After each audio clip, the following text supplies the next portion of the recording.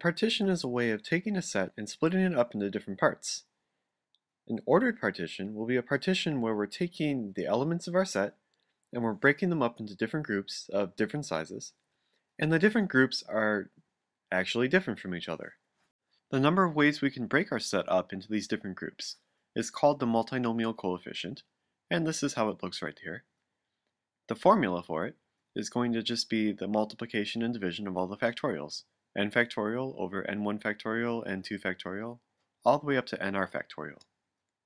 To give you an idea of where we use this, 7 people are going to be awarded cash prizes. 2 are going to receive 25, 3 get 10, and 2 more will get 5. How many ways can I award the prizes to these people?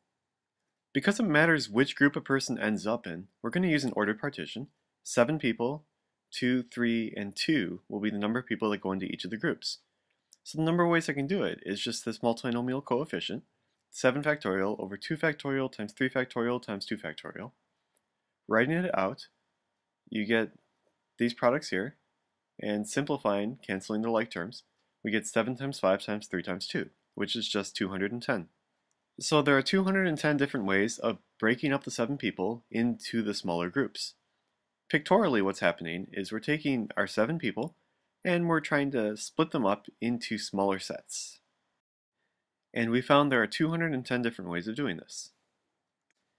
An unordered partition will be a partition where the groups themselves are essentially the same.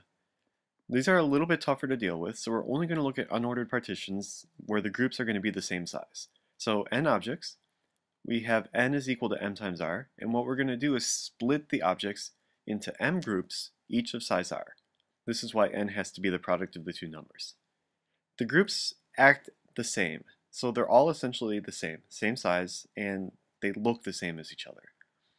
The number of ways we can do this is just 1 over m factorial times n factorial over r factorial raised to the m power.